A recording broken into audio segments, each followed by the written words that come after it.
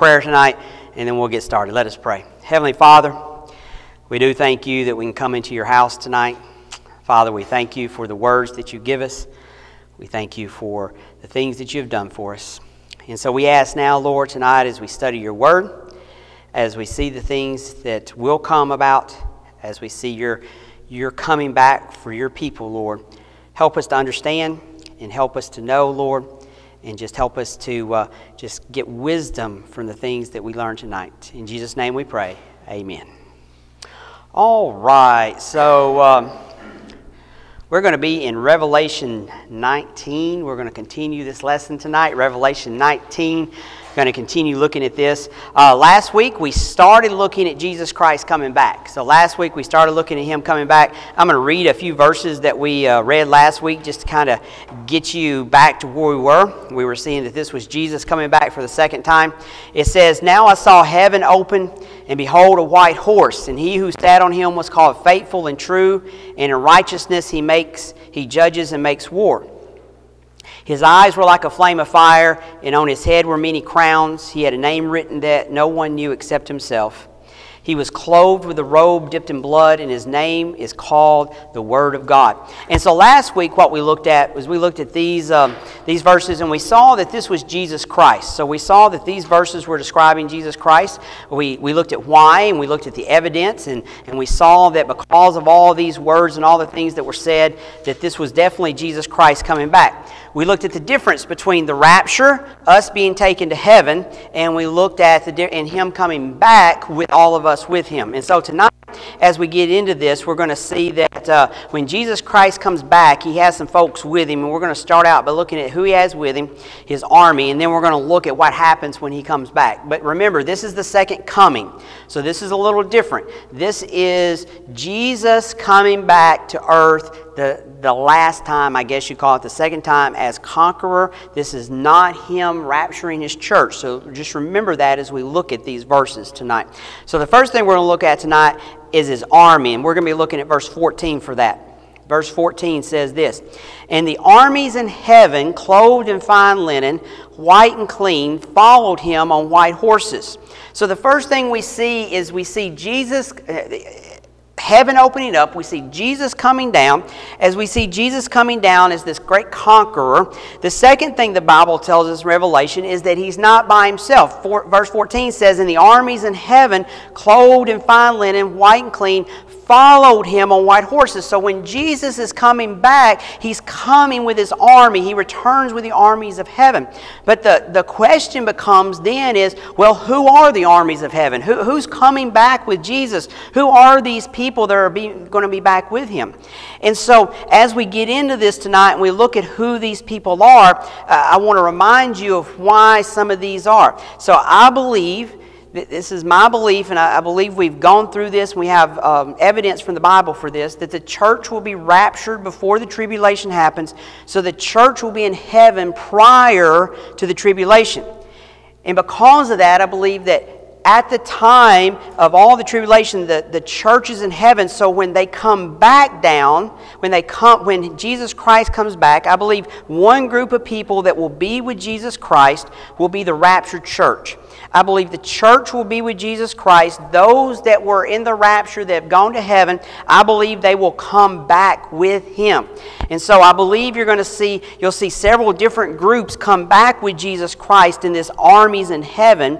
And I believe the first one is the raptured church. If you go back up to verse 8 in chapter 19, it says, "And to her, the church, it was granted to be arrayed in fine linen, clean and bright, for the fine linen is the righteous acts of the saints." Well, if you go back to verse 14, it says, "The armies of heaven clothed in fine linen, white and clean."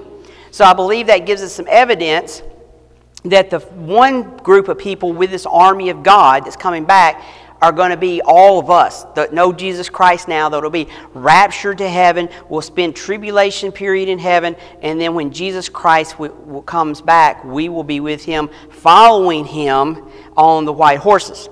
I believe the second group that we see here are those that are saved in the tribulation period. So we know that the church will be raptured. That's my belief. The church will be raptured before the tribulation happens. But we also know that during that 7 years tribulation period, during that 7-year time, we know that many, I believe millions of people will come to know Jesus Christ as Savior. We know that the Jewish people will have witnesses that come and witness to them, and there'll be a large number of Jewish people turn to Jesus Christ for salvation. The Bible shows us that there will be others that turn to Jesus Christ for salvation. And so all of those people that were saved in the tribulation period that died during that time. So remember, 7 years of tribulation period. There's going to be famine, there's going to be war, there's going to be demonic attacks, and there's going to be the Antichrist declaring war on all of God's people, and it says that he will prevail. What that means is that he's going to kill countless number of Christians. Well, all of those that are saved in the tribulation, because they knew Jesus Christ, they will go to heaven when they die. They will be sent to heaven, and I believe that they will be part of this group, the armies that come back down with God. Look at Revelation chapter 7, verse 9, when it describes these people. After these things I looked, and behold, a great multitude which no one could number, of all nations, tribes, peoples, and tongues, standing before the throne and before the Lamb, clothed with white robes, with palm branches in their hands. And so if you go back, his army is described as wearing these fine linen robes. And so I believe that this group of people seen in Revelation 7, the tribulation, saved in tribulation, will come back down with him as well. The third group of people that will be in his army that I believe as he comes back will be the Old Testament saints. The Old Testament saints. Those from the Old Testament that found favor with God, have faith in God, were called to righteousness because of God, because of their faith, and that God has shown us in the Bible that these Old Testament saints, I believe they will be part of this army as well. I'll show you some verses there. Jude verse 14. No chapters in Jude. Jude verse 14. Now Enoch, the seventh from Adam, prophesied about these men, Old Testament, saying, behold, the Lord comes with 10,000s of his saints. And then we see in Daniel chapter 12, at that time Michael shall stand up, this is the archangel, the great prince who stands and watch over the sons of your people, Israel, the son of your people, Israel. And there shall be a time of trouble such as never was since there was a nation, even to that time, and at that time your people shall be delivered, every one who is found written in the book. There we go. And many of those who sleep in the dust of the earth, those who have already passed on, some to everlasting life, some to shame and everlasting contempt. So those Israelites, the Old Testament saints that have gone before, that are in heaven, they will come back with God, with Jesus Christ also. And the final group of his army will be the angels of heaven. I believe the angels of heaven will be the final group. Look at what Jesus Christ said in Matthew 25. When the Son of Man comes in his glory, and all the holy angels with him, then he will sit on the throne of his glory. And in 2 Thessalonians it says, and to give you who are troubled rest with us when the Lord Jesus is revealed from heaven with his mighty angels. And so we see Jesus Christ saying he's going to come back with his angels. And so this army of heaven, just imagine this picture for a second, if you will.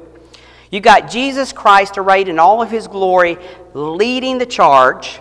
And as he comes down from heaven, the Bible tells us that this great army is following him. The armies in heaven, clothed in fine linen, white and clean, followed him on white horses. And so I don't know how many people this is going to be, okay? What it's going to look like. But imagine Jesus Christ coming down, and behind him, basically the entirety of heaven coming down with him at this time. Coming down from the sky, from heaven. It's going to be a glorious sight for those that know Jesus Christ, but it's going to be a horrible sight for the armies that are camped out ready to wage war against Jesus Christ when they see this. And so, always, I guess, two sides of the coin. But you're going to see these people that come, all these people come down from heaven with Jesus Christ. I want to show you some other verses. Zechariah 14:5. Look at what it says. Then you shall flee through my mountain valley, for the mountain valley shall reach to Azal. Yes, you shall flee as you fled from the earthquake in the days of Uzziah, king of Judah. Thus the Lord my God will come, and all the saints with him. So in Zechariah he was prophesying what will happen. Thessalonians 3:13, so that he may establish your hearts blameless in holiness before our God and Father at the coming of our Lord Jesus Christ with all of his saints. So I think it's pretty clear, according to the Bible, that when Jesus Christ comes down, all of his saints, all of his angels, the Old Testament, everyone that has been saved will be coming down with Jesus Christ when he comes down from heaven the second time. Like I said, going to be a glorious sight, but at the same time, it's going to be a sight of fear for those who have gone against Jesus Christ. Because look what happens next. Next we see his judgment and his rule in verse 15 and 16. Now this is talking about Jesus again. Now out of his mouth goes a sharp sword, that with it he should strike the nations. And he himself will rule them with a rod of iron. He himself treads the winepress of the fierceness and wrath of Almighty God. And he has on his robe and on his thigh a name written, King of Kings and Lord of Lords. And so here we see why he's coming to earth. He's coming for judgment and for rule. The first verse in 15, I think we've heard this a lot, that out of his mouth goes a sharp sword. Out of his mouth comes a sharp sword. Here's what it's telling us. It's telling us that his words are his weapon. Jesus Christ does not need a physical sword. Jesus Christ, his words are his weapon. Remember, when this earth was created, when everything was created, it was created with a spoken word. When God created everything, he created it with a spoken word. What makes us think that he can't destroy with a spoken word as well? And so when he comes down from heaven, the sharp sword, described as two edges in other translations, this two-edged sword, it comes forth from his mouth. It's his words, his speech, his talk. It symbolizes the power of the words of Jesus Christ. If he can speak the world into creation, if he can speak and give comfort to people while he was walking on earth, if he can raise the dead with a word, if he can calm a storm with a word, what makes us think that when he comes down, he can't destroy armies with a single word that comes out of his mouth? And that's what we're seeing here.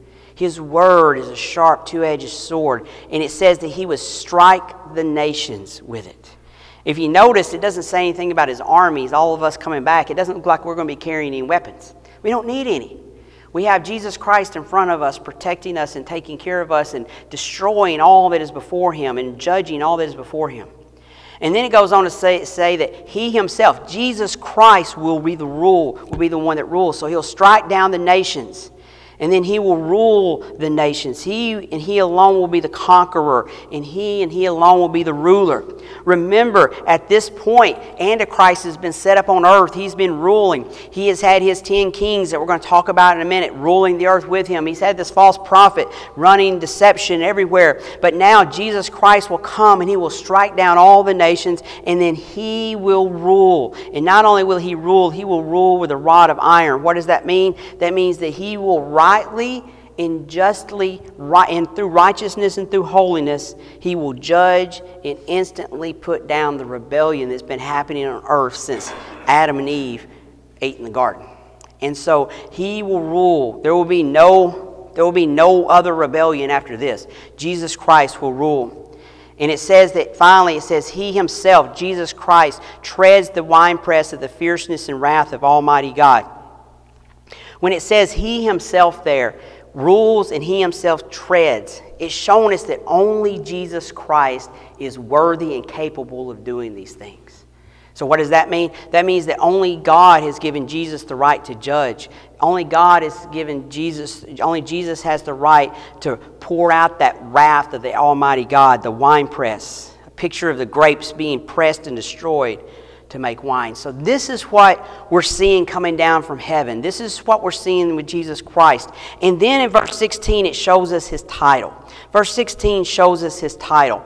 And he has on his robe and on his thigh a name written, King of Kings and Lord of Lords. So when Jesus was crucified and he was hanging on the cross, do you remember what Pilate had put above him? King of the Jews. And so when Jesus was killed, when Jesus was sacrificed, the rulers of the world at that time looked at him and mocked him, really, saying that he was the king of the Jews. But when Jesus comes back the second time, he will proclaim his true title and who he truly is. He will proclaim himself, and he is King of Kings and Lord of Lords.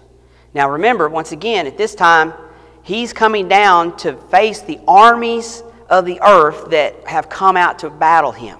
And so when he comes down from heaven, all of these people that are out here to fight him have been worshiping the beast. They're all in on the Antichrist and Satan. They've given him all their allegiance. The Antichrist has all power and authority on earth. Then all of a sudden heaven's going to break open. Jesus Christ is going to come down with his armies of heaven, and on his robe and on his thigh. And if you think about it, if it's on his thigh and he is riding a horse the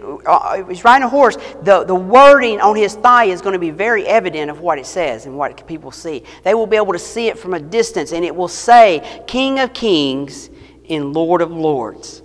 He is coming back to show his sovereignty. He's coming back to show his rule. He will leave no doubt in the mind of the people and let them know that he truly is the King of Kings and the Lord of Lords. When he left earth, they mocked him as the King of the Jews, but when he comes back, he will be King of everything. He will be Lord of everything. And people will see this as he comes back with his army, and it's inscribed on his. And the title that he has will show his sovereignty. And then we see something that we talk about a lot in this world. We hear about a lot, but the Bible really doesn't talk about it a whole lot. So we hear about this great battle at the end of time. We hear about the Battle of Armageddon, and there's verses in the Bible that talk about where this battle is going to be in the Valley of Megiddo there, and they call it the Battle of Armageddon, and it's when Jesus Christ and Satan have their final showdown. But really, as we read these verses tonight, we're going to see that God really doesn't spend a whole lot of time on this, not as much as man does. Man spends a whole lot of time talking about this Battle of Armageddon and all that's going to happen and how it's going to decide the fate of the world and everything. But look at what God has to say about this battle, and look what really happens at this battle. Verse 17, Then I saw an angel standing in the sun. This is John talking to us once again. Then I saw an angel standing in the sun. And he cried with a loud voice, saying to all the birds that fly in the midst of heaven, Come and gather together for the supper of the great God, that you may eat the flesh of kings, the flesh of captains, the flesh of mighty men, the flesh of horses, and of those who sit on them, and the flesh of all people, free and slave, both small and great. And I saw the beast, the kings of the earth, and their armies gathered together to make war against him who sat on the horse and against his army. Then the beast was captured, and with him the false prophet who worked signs in his presence, by which he deceived those who received the mark of the beast and those who worshipped his image. These two were cast alive in the lake of fire, burning with brimstone. And the rest were killed with a sword which proceeded from the mouth of him who sat on the horse, and all the birds were filled with their flesh. So if you read this, not much of a battle. You hear and see about this great battle, but it was over before it ever started. How do we know that? Well, the first thing we see in these verses is we see an angel standing in the sun. So the angel is going to be up above the world where all can see him, where everybody can see him, and he's going to proclaim with a loud voice. And look what he says. He's not talking to man. He's not talking to God. He's not talking to the armies of the earth. He is talking to the birds of the air. The birds that fly in the midst of heaven. He's calling out to them, and look at what he says to them. Come and gather together for the supper of the great God, that you may eat. And we won't go into all this again. But he is telling the birds, he's like, there's getting ready to be a great feast for you, because we're going to kill, that everybody out here is going to be dead. Before the battle even started, before anything happened, the angel's already proclaiming the victor. Who is going to be victorious in this battle? An angel proclaims the feast. No one is exempt from this. Look at what it says. The kings, the captains, the mighty men, the horses, those who sit on them, the flesh of all people, free and slave, both great and both small and great. Because here's what happens. In verse 19 it says, I saw the beast, the kings of the earth and their armies gathered together to make war against him who sat on the horse and against his army. This is the end of the tribulation period. Okay? There is nothing left really after this. Your 7 years is basically up. This is Jesus Christ coming back. At the end of the tribulation period, there are only two groups of people left on earth. You got all the people that have followed Jesus Christ that are still alive, that are in hiding, as we saw earlier, as God gives them sanctuary where Satan can't touch them. You've got all of them, and then you got everybody else on the face of the earth at this point, in my opinion, has taken the mark of the beast. They are deceived by the Antichrist, and they are serving him 100%. Okay? Here's the other thing to remember. At this point in the 7 years, you've had every wrath of God, every judgment of God. You've had the demons come and destroy. You've had Satan come and destroy. And so there's not going to be many people left on earth at this time, in my belief. I don't believe there will be that many people. I say all that to say that basically everyone that's left is going to be here to battle God. There may be people scattered throughout the earth a little bit, but for the majority of the people that are left on earth, I believe they're going to be here, and they're going to come, and in their arrogance and in their belief in Satan, they are going to come and they are going to wage war against God. Now, I don't know what Satan is going to tell them. I don't know what's going to happen, but I do know this. They're going to believe that they can win a war against God. They're going to believe that they can fight God. That's the reason I said that the armies here, when they see Jesus Christ come down, it's going to have to be a horrifying scene for them to see. But for the rest of the earth, those few that are left that have followed him, it's going to be glorious. And verse 19 kind of tells us who it is. Verse 19 starts out with the beast. So the beast is the Antichrist. The beast is the one who Satan has given the power to rule the world during this time.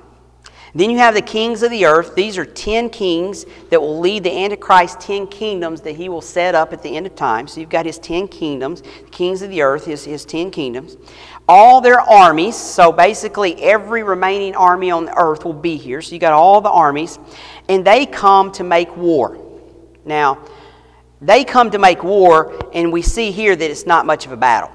In verse 20, we see that there really is no battle here in verse 20. The first thing you see in verse 20 is that the beast was captured. It doesn't tell us how, it doesn't tell us who. My thinking is that it has to be an angel that is going to capture the beast. Angels, armies of God's angels are coming down with his army. The beast, and with him the false prophet. I believe the angels will be the one that will capture them. And look, it says that these two were cast alive in the lake of burning fire with brimstone.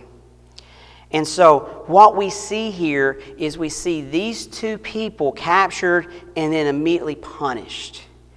The greatest leader that the world has seen, the Antichrist, who brought the entire world together and deceived people with his false prophet, they come up against Jesus Christ. He will capture them immediately. He will cast them alive into the lake of fire, burning with brimstone.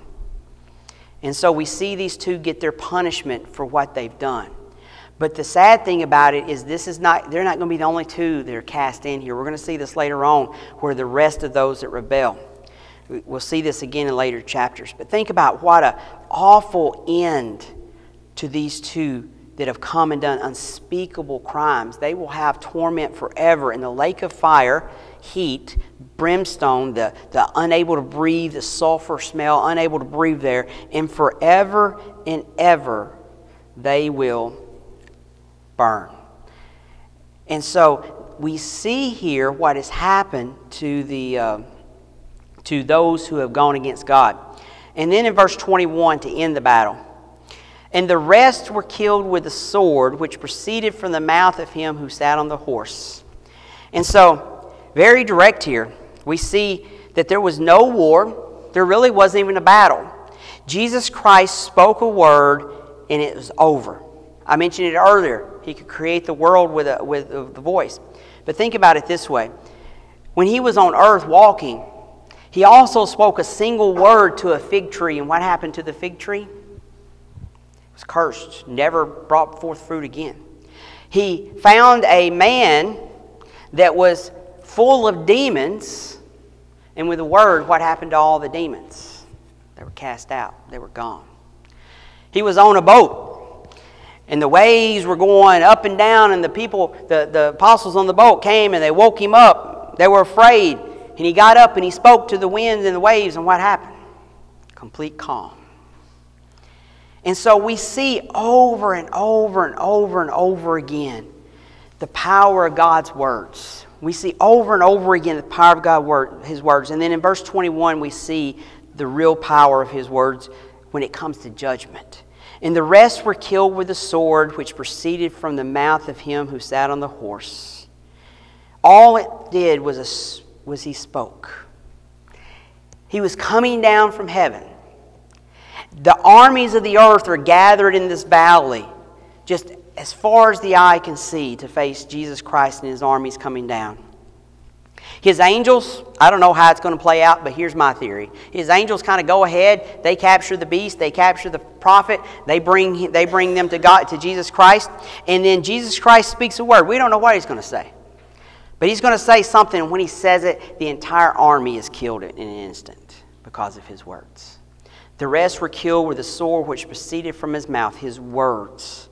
There is no battle. There is no fight. There is nothing like that. The battle is completely over with a word from Jesus Christ. I want y'all to think about that for a second. Think about how powerful this shows the Word of God, the Word of Christ to be. I want you to think about what this shows us in the power that comes. But then I want us to turn it around as we close tonight. So as this ends, we see the battle over before it ever started. Now there's a lot left. This isn't the end of everything. We got a few more chapters to go. We still have judgments and other things to come, all this stuff. But I want us to go back and look at the Word of God for a second. And I won't keep you long here on this, but here's what I want us to understand.